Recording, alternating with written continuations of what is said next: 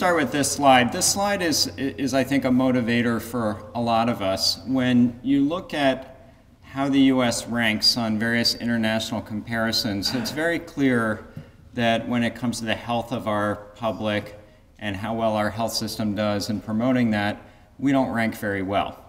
And we all know that the U.S. spends a lot more than any other country on health, and that would be fine if we also had much better health outcomes than any other country, but sadly we don't. And various international comparisons have suggested that compared to our compatriots in Western Europe and Canada and Australia, we actually rank very poorly. So this is a comparison done by the Commonwealth Fund that actually ranked us 11th out of 11th on various metrics of health in terms of how well our health system does. So there's obviously a lot of room for improvement. One of the big issues that I think we really struggle with is the role of health behavior and how that contributes to health outcomes. And in a health system which up till now has really prioritized, has been funded by fee-for-service and has really prioritized treating people once they get sick, changing people's health behavior has been probably under-prioritized. So when various experts have tried to estimate how much of premature mortality in the U.S. is due to different factors, experts have estimated that as much as 40% of premature mortality is actually due to health behavior. You can see the pie chart might be a little bit hard to see, but some of these other factors like social circumstances, environmental influences are also very important. Genetic predisposition is also important. Current technology doesn't really allow us to change that. But the estimates are that the health care delivery system itself might only be responsible for 10 to 15% of premature mortality in terms of suboptimal care provision.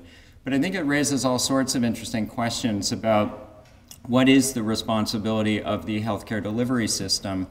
There are lots of areas like gun violence where providers don't do a whole lot by and large. It's seen as outside the province of the health system. And I think the same thing to some degree is true of a lot of health behaviors more generally and really highlights some of the opportunities we have in front of us to do better. So we know that there's very high rates of obesity in the U.S., smoking still the leading cause of mortality, killing about 440,000 Americans each year. And then we also know that common diseases like obesity, diabetes, high blood pressure kill lots of people, and the role of behavioral factors in them in terms of lifestyle medication adherence is also really important. So, as of now, we really have a healthcare system where doctors expect patients to come to them.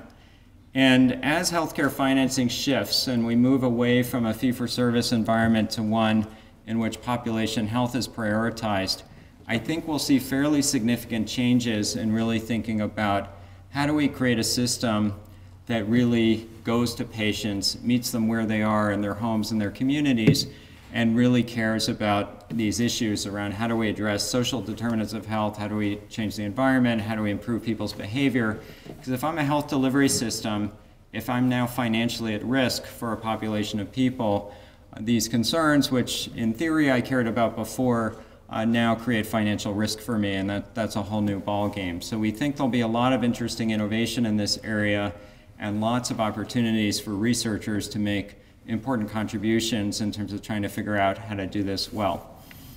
So let me close with three thoughts, which I think really are intended to leave on an optimistic note. We feel like we know a lot more from what we've learned in behavioral economics and other behavioral sciences about how to motivate people, help them change behavior. We now have so many more ways to reach patients where they are through social media, wireless devices. And these shifts in healthcare financing, I think, create a world of new possibilities for people who have been concerned for years about public health in the U.S. because, as you know, the underlying incentive for fee-for-service is really treating people when they get sick. And it's not that a health delivery system would want people to get sick so they had more people to treat, but there were clearly disincentives to put a lot of resources into trying to keep people healthy. And that really shifts now as these health financing models shifts. I think it really creates enormous new possibilities, and we're very optimistic that we'll be able to make a lot of progress in population health as a result. Thank you.